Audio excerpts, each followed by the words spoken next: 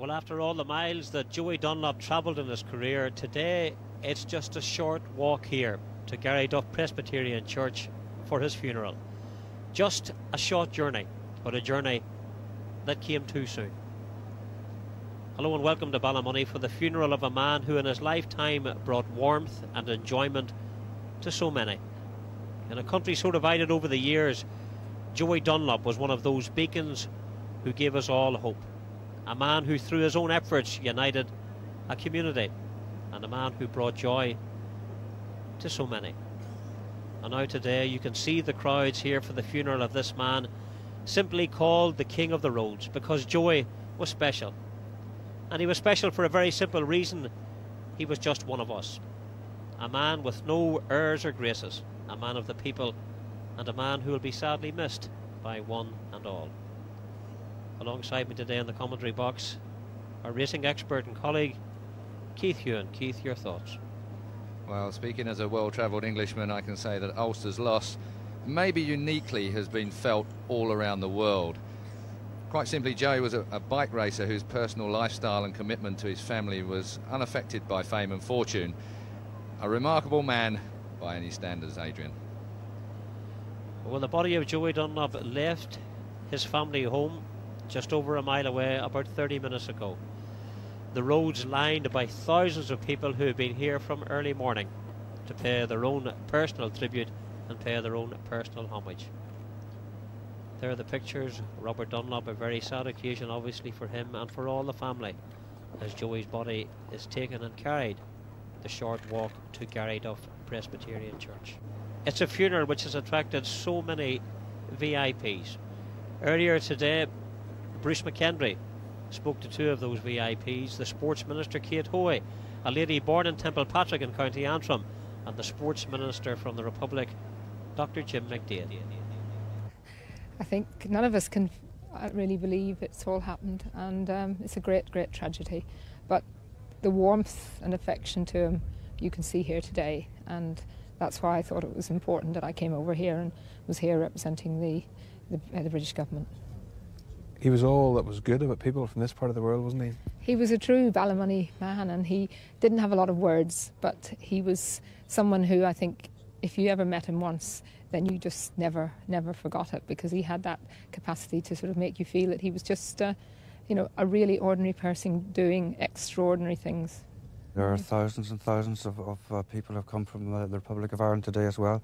Obviously he was a great sporting hero, and that is quite evidenced by the thousands and thousands of people that have lined this narrow road to the church here today. And we wanted to recognise that as well, because Joey Dunlop was, as I say, a man for all seasons and a man for all people.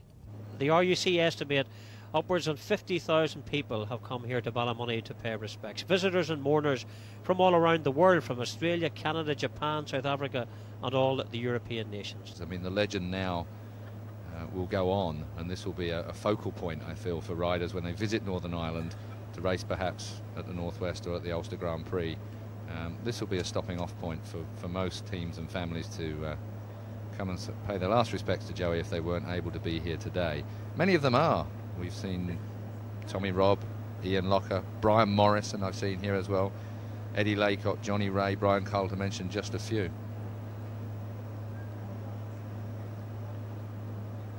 And words now too from a man who knew all about the expertise of Joey Dunlop, Mick Grant. A very special person. You don't get people like this following Joey. I mean, it's just like a Northwest crowd. Just unbelievable. I was at Silverstone at the weekend when the news came through, and quite clearly the place was stunned. And people that go to Silverstone would not be the average person that would come to the Northwest or the TT.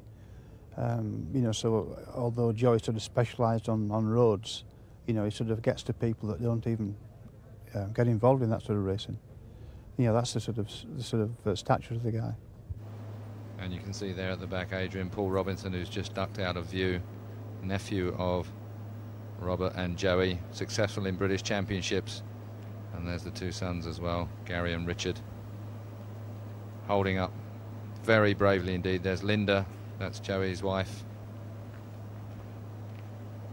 And in the background, Donna to our left of Linda, to her right. So a family scene here that I have to say is very, very touching. I suppose in times to come people will say, where were you whenever you heard the news of Joey Dunlop? And of course the family shots there, and Willie and May, Joey's mother and father, still alive, and our heart today goes out to them.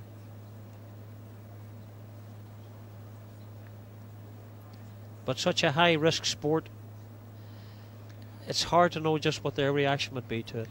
I think when you see our sport on television nowadays, it homogenizes just how dangerous it really is, and even the most successful road racers run a tremendous risk. It's such a fine line from disaster to race winning, and the skill of men like Joey Dunlop is very hard to discern for anybody that hasn't been racing a motorcycle at the kind of pace that Joey and his contemporaries do.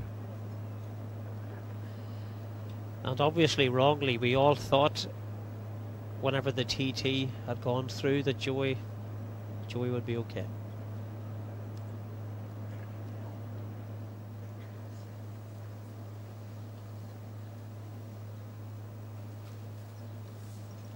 And the salute and the sad scenes as the body is taken into the church here in Garryduff, and the service today conducted by the Reverend John Gilkinson, the minister here in Garryduff, and he will be assisted by the Reverend John Kirkpatrick, the former minister here, and of course the honorary chaplain to the Motorcycle Union of Ireland. It was his idea to start that chaplaincy, encouraged too by Robert and by Joey Dunlop.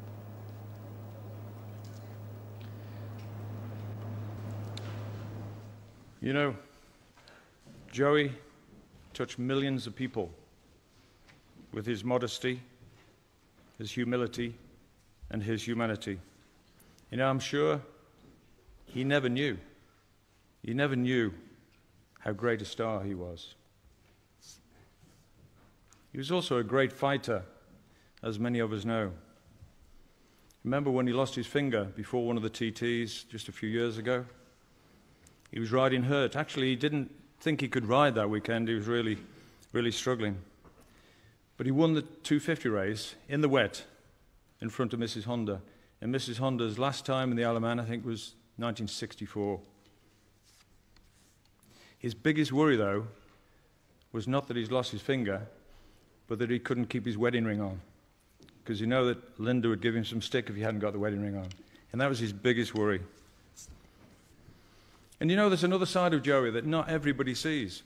Because when he had his race face on, and he was at the Northwest or the TT or the Ulster, he looked a bit serious and a bit stern. But he was also full of mischief. You know, he went to Tallinn, he went to that race, the last race, to relax and get away from things, really, and do what he's always done. Just be a bit of a lad, really. And he invited John Harris over. John's supported him for the last 10 years with his 600. And John arrived at the airport, and a senior representative from the government came up to John and said, "Mr. Harris," he goes, "Yes." He said, "You're here to meet Mr. Dunlop?" He goes, "Yes." He said, "He's in jail." And John goes, "You joke?" He says, "Yeah, drunk." And with that, Joey pops his head from behind the door. He was hiding around the corner, and he just set him up, really. That was Joey. But then he won the 600 race. He won the Superbike race on the old RC45 that he's took off the roof of the pub yet again. And he was leading the 125. And that's how we'll always remember him. The Reverend John Kirkpatrick, a representative of the bike chaplaincy team, will come and pay another tribute to Joey. It's an honour to be asked to pay tribute today to Joey, a sad and a painful one. I feel that one of the greatest tributes has already been paid in the thousands of people who have come to pay their respects in this quiet country church, so fitting for someone who loved the roads and the open roads and the quietness of his own thoughts. And here today and in many different parts of the world, there are thousands of sad hearts like ours, each with their memories and their stories. Memories of family and friend, spectator, of fan and promoter and sponsor, of reporter, team member and fellow competitor, and it would certainly require all of these to be added together to adequately pay the fitting tribute to a man of his calibre. Bob has already made reference to some of his achievements, but the record books contain so many of them. They clearly declare him to be one of the greatest, if not the greatest, motorcycle road racer of all time. The words of Stanley Halewood to his famous son Mike when he went out on just about his first serious race on the 22nd of April 1957 could aptly fit Joey's life when Stan said to his son, "Go and ride your own race, boy." Joey rode his own race. And in every generation there appear those who achieve this greatness against all of the odds. Joey's background was humble, and his early struggles didn't prevent him because he had something different. He had exceptional talent. In his sport, he made the difficult thing look easy, nearly poetic at times, and he made the dangerous thing look safe. Consistency was the norm, dedication, discipline, and using his head. Even when the focus of his life was on the checkered flag, he was never inconsiderate to other riders. And in victory, he was always self-effacing, and in defeat, he was always generous to those who were ahead of him. It has been said the heights by great men reached and kept were not attained by sudden flight, but they, while their companions slept, were toiling upward in the night. I think it could well be applied to Joey, for many a time as I come home to the manse down the road here, I recall the light on in the back workshop, and Joey was in there working away. We might even hear the noise of the engine as it went up the road later on that night, with the car in front or the car behind, as he tested on that road that we have just come up today. And yet, fame and fortune were not to change him. And this was one of the qualities that drew and draws admiration from people who wouldn't know the difference between a Honda and a Hoover, really. We see mile after mile, island miles, waving programs, flashes of a yellow helmet, number 3.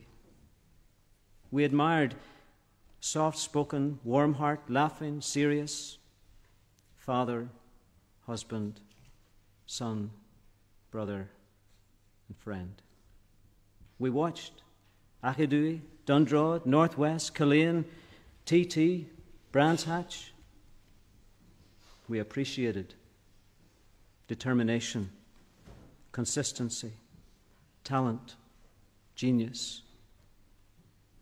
We add to Surtees, Halewood, Agostini, Duke, Rob. We add Dunlop. To Daddy. To people you were a number one, to me you were a daddy. To people you were a quiet person, to me you liked to party. The smile of yours was real, nothing there was false. The knight in shining armour was always in a rush. The yellow helmet stood out bright, the number 3 there too. The Honda always shone out light, but you always remained it true. Now I know why Jim called you the Gorg. On that face you had that smirk. Up the paddock you'd go a walk, but then the folk would start to gawk. You hated the publicity, you liked to go your own pace. But the only thing I have to say, I know you loved to race. The only thing you ever wanted was another Formula 1. You sure showed them you could do it by giving them your 24th win. The light is on, our hearts are pumping. On the grandstand we are jumping. The racing was your life, you just couldn't stop. But then again, why should you have done? Because you were the top of the plot. At the Ulster last year, there was an awesome vibe, but you sure showed David Jeffries on the RC45. Our lives will never be the same. In our hearts you will remain, deep in thought and in our laughter, because we know you were the master. We never thought this day would come when we had to say goodbye. But the memories I have of you, God, I wonder why. You were simply the best, and you know you were better than all the rest. The only thing I'd like to say, that you, Sir Joey, are all the way. Thank you.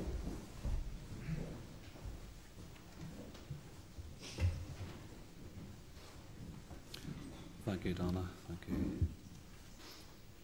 We close our service by singing the second hymn on your hymn sheet, words from the 23rd Psalm. The Lord's my shepherd, I'll not want. He makes me down to lie.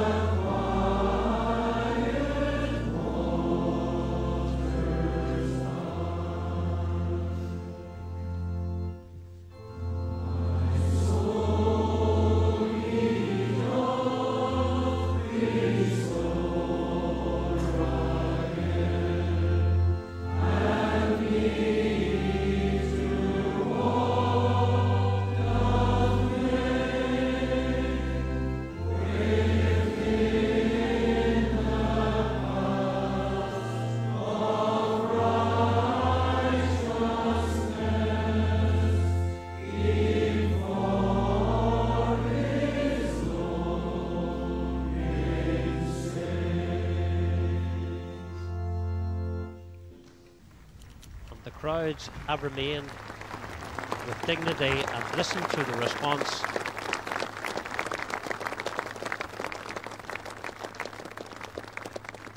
to the thousands of people gathered outside Gary Duff Presbyterian Church. A very simple service, a service I suppose that would sum up Joey Dunlop. A very moving service. A beautiful tribute there from Donna to her daddy. Well, we can remember Joey Dunlop as a successful racer, but he also excelled as a man that we could all do well to emulate more in some way. Yet in the words of Honda's Bob McMillan, he never knew he was a star. But of course to millions he was and will be sorely missed. This is the end of an era, one that will never be repeated. Goodness and mercy all my life shall surely follow me, and in God's house for evermore my dwelling place shall be. A funeral today that attracted the VIPs, but a day very much for the people. For me though, everything has been said about Joey Dunlop today. A huge crowd paying their last respects to the man that we all respected in broadcasting as a racer, tried to emulate in some way over the years, and certainly will hold him up, I think, as a shining example from sport, and that's how I will remember him personally. In his 48 years, Joey Dunlop has been given many titles that reflect a wonderful career. But today, as he leaves his church here in Ballymoney for the last time, the titles that matter are husband, father, brother and son. From today, the man who loved the sport so much is missing, and the sport is missing the man it loved so much.